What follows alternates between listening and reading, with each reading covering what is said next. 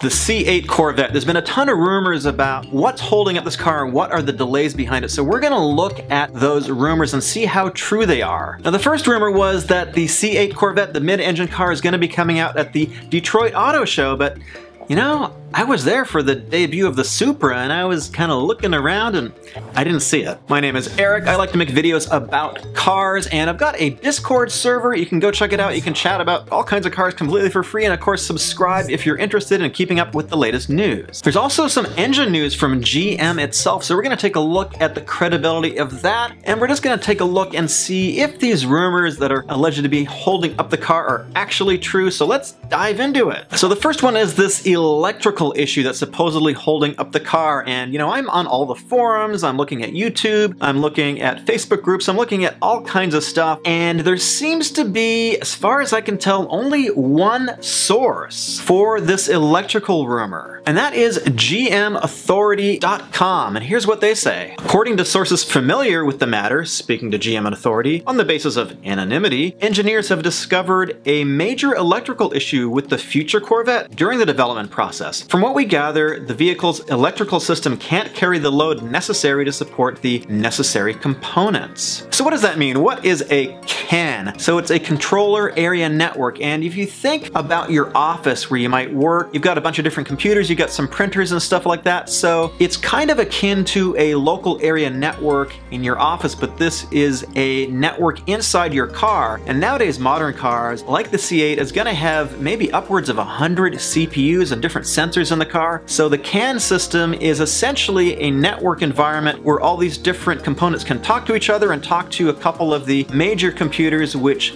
control things. So in a modern car, as I said, you've got way more sensors than you used to. You got speed sensors, you got temperature sensors, you've got O2 sensors, and all these different things. There's a lot of electrical load that takes place with all these new types of sensors in cars. My reading of it is, with this sort of enhanced level of electronic stuff in the car, that the old school 12-volt system that we've had for so many years is no longer able to handle the load of all the different components that General Motors is putting into the car. So here's a big open question. There's this 48-volt standard which is perhaps emerging in the automotive space. So Audi is supposedly working on a 48-volt system to handle a lot more of this electrical load. So instead of just an alternator on the engine, they're now talking about using an electrical generator, something a little bit bigger, and perhaps a battery pack as well. So we're talking about a mild hybrid system. Allegedly there's this E-Ray Corvette which might make 1,000 horsepower, something like that, which might be some sort of hybrid. So the move over to a 48-volt electrical system actually might make sense in this context. But obviously this is expensive, and as far as I know, there's no vehicles that you can buy today that have a 48-volt electrical system. But let me know in the comments below if I'm wrong. I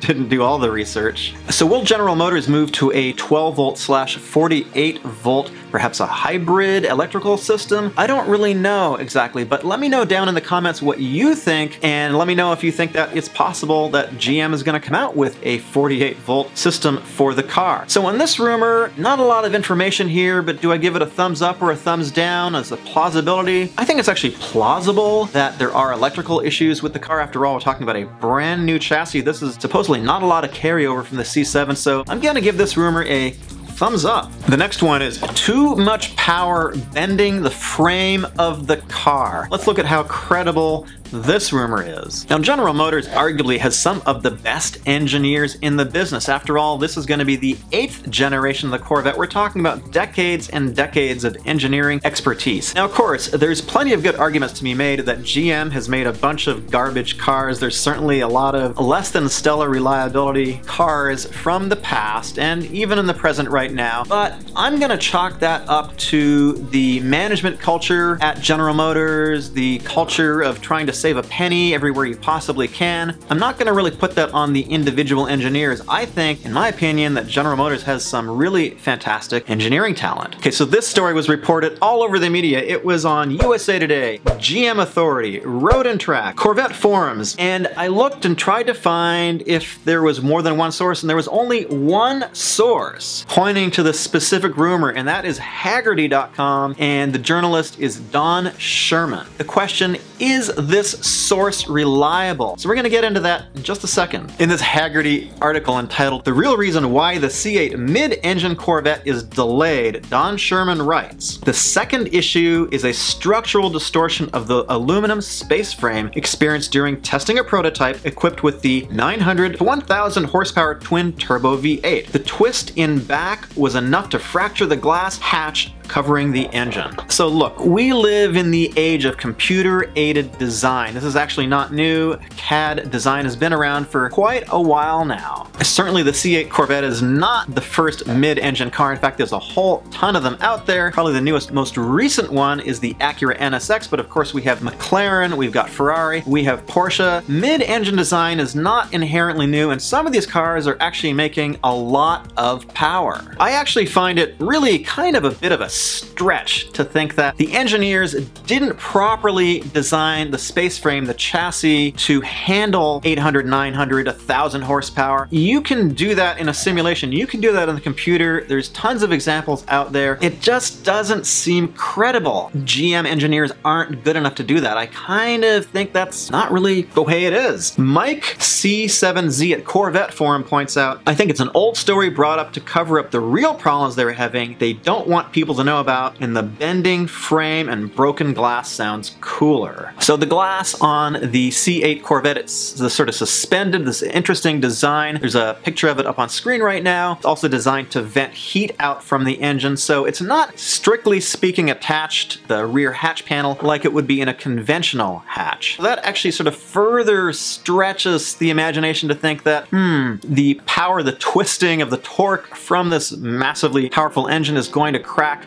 the rear glass. Again, from Mike C7Z at Corvette Forum, he says, "What seems more likely is, if there's frame bending going on, I don't believe it's breaking the glass since the glass is suspended. I think it's more likely they are breaking rear ends, transaxles on cars, since they hook up better grip than GM is used to." Now to me that sounds a lot more credible. I could see General Motors breaking engine mounts. I could see them breaking transaxles or axles, whatever you want to call them, because the C8, of course, is rear-engined. You've got a lot more ability to put power down onto the ground, and with this level of power, true, perhaps General Motors just isn't used to designing the components with enough structural strength to deal with car hooking up all of a sudden and you can snap an axle. It's obviously a common thing that happens in drag racing. In fact, there's videos of the Hellcat. People are breaking their axles on stock power with slicks at a drag strip with about 700 horsepower. That seems pretty credible to me. So let's go back to this single source, which is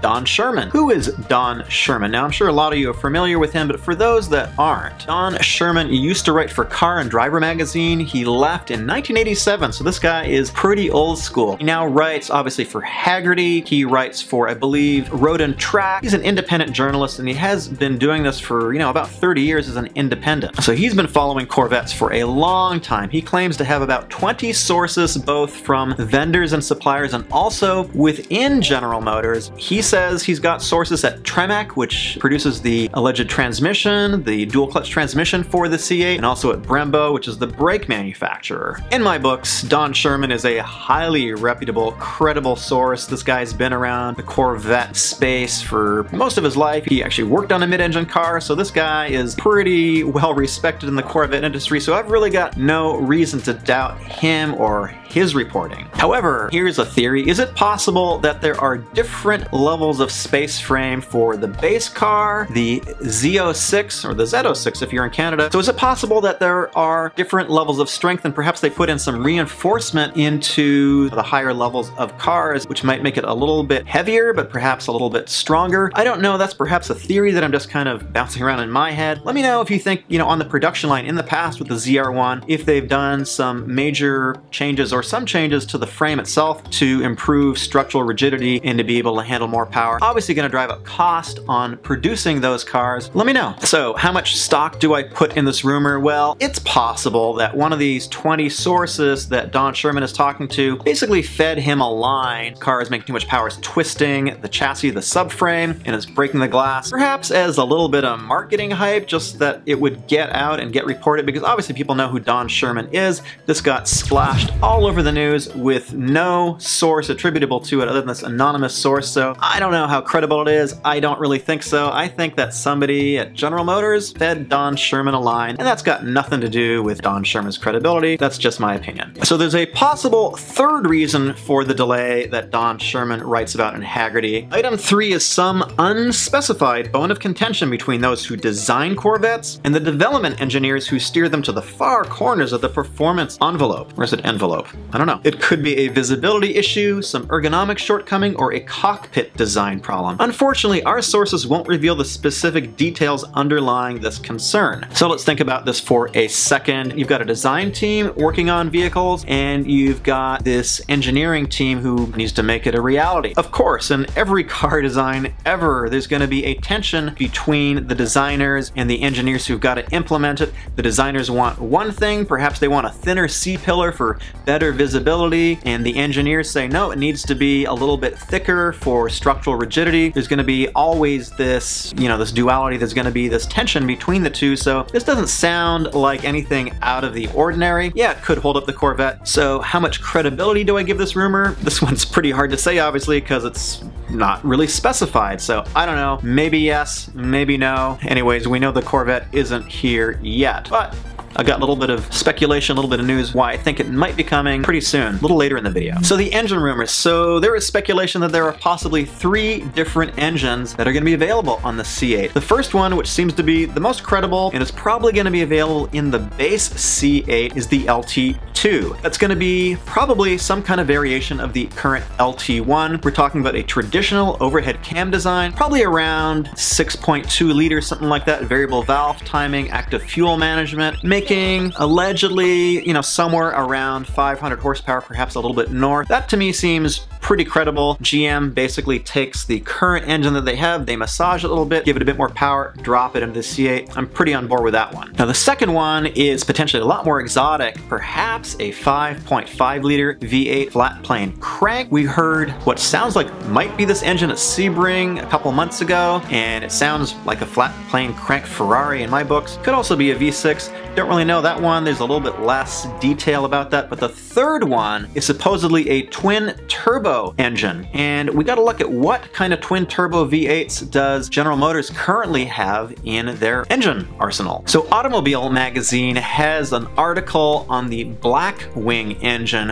which is a 4.2 liter twin turbo V8 made for Cadillac. This Blackwing engine, will it end up in the Corvette? So in the CT6V variation, it makes 550 horsepower and 627 pounds-feet of torque. Is it going to end up in the Corvette? Automobile Magazine asked the president of Cadillac if this engine is going to end up somewhere else, and he said, over my dead body. I don't really believe in absolutes. Let's look at that statement for a second. That doesn't sound too promising, right? As Automobile Magazine is reporting, they're only going to make 275 units of the CT6V and some unspecified number of just the regular CT6 and the premium. We know that Cadillac is actually not selling a lot of cars. Yeah, they sell a lot of SUVs, but their car numbers are pretty low. So I got a question. Is General Motors going to spend millions and millions of dollars developing a brand new engine, which they're only going to use in a couple hundred, maybe like 1,000 or 2,000 cars? I don't really buy that argument. Talking about the Toyota Supra for just one second. If you don't know, Toyota has partnered up with BMW, and the BMW B58 engine is going to be powering the new Supra for financial reasons. Toyota doesn't want to take the risk that they're going to develop a bespoke engine for a car which is probably going to sell just a couple thousand units per year. Too much of a risk for them. Toyota is about as big as GM, maybe a little bit bigger, so they're kind of risk averse. Going back to GM, how much sense is it going to make for them to develop an engine which is just going to go into a couple thousand units and not somewhere else? I actually have a hard time believing that. I think, this is my opinion, the Blackwing engine, which is currently making about 550 horsepower, in line with what the LT2 might be making, it can bump that up quite a bit and maybe turn that into some sort of mid-range, maybe like a 700-ish horsepower version for the Corvette. Put some new valve covers on it, put a new cover on top of the engine. Maybe they don't call it a Blackwing, maybe they call it something else, I don't know. That's my take on it. So I think there's actually a very good possibility that this engine could end up powering the next C8 Corvette. What do you guys think? Let me know down below. Oh, and one more thing. So how soon do we think that the mid-engine Corvette is coming? Is it going to be sooner or later? Are we going to see it in 2020 or 2021? Well, if you go all over the web, it's pretty obvious there's about 9,000 C7 Corvettes sitting at dealers right now. And if you go onto the Chevy website, you can get